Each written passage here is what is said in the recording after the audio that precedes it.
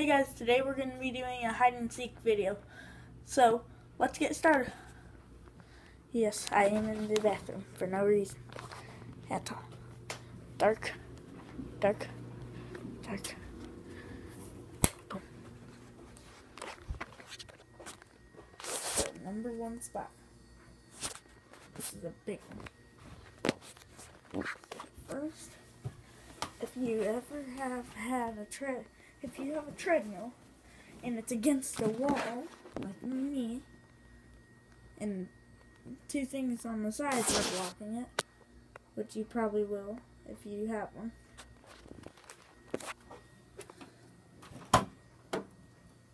Get it down slowly.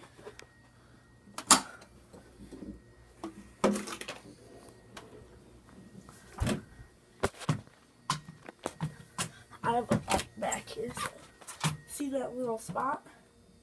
It may not be much, but once you close it, there will be, like, from here to all the way to the wall. That's how much space you'll have. And then you'll have someone else put it up.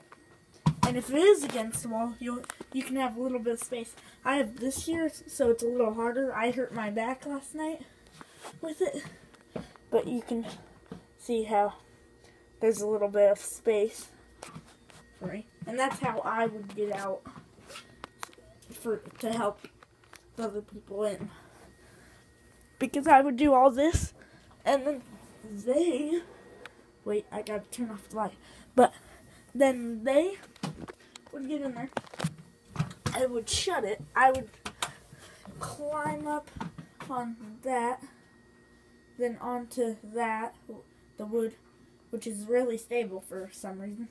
Then I would go down into that little entry, and then we would have also right back here is a little spot that my friend used last night also. So when you put it back, boom, off to the next one. If you have anything against a corner of a wall, good. You can always hide back here, especially for dark hide and seek, like in the dark without any lights. Well, I blocked it off because I didn't like people hiding under there with a suitcase that fits perfectly and a mirror that hasn't been used. Then if you have, let's say, a wall, mine isn't behind a wall, but a couch behind a wall, or behind something black. There's a little space back there. You want to use a blanket. It fell, but you can see the blanket. Use it to cover all the spots that they could see you from. Sometimes you won't have to. That's how hard it is to find you there. And this one's my favorite. I don't use it very much anymore, and I also blocked off. But see that cabinet? Small one, right there. I'm going to move this to show you how much space I made in it. So, right there. Not too much, but it's going to be hard for you guys to see.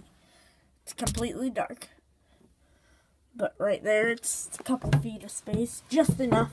Hard to get out, but easy to hide in. I mean, no one would have ever caught me in it once, but since I felt like making scary moves and being loud in there, just so they would get creeped out, I would always hit this, like that, and I would open this from under and close it loudly. If this weren't here, it would be louder, but okay, so, like, I would open it. See how it's kind of loud? I would do that, and they got freaked out. Then I just gave it away because I was being an idiot. Great spot finder, but an idiot. And this one, I like to use for a different game. See a dresser? It can always be in a different room. But Then behind here, you have a little spot. Ours has blankets there, but you can sit there, stand there.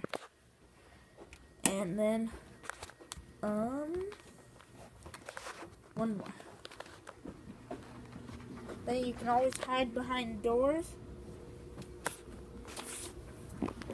And, I think I have one more, but, oh yeah.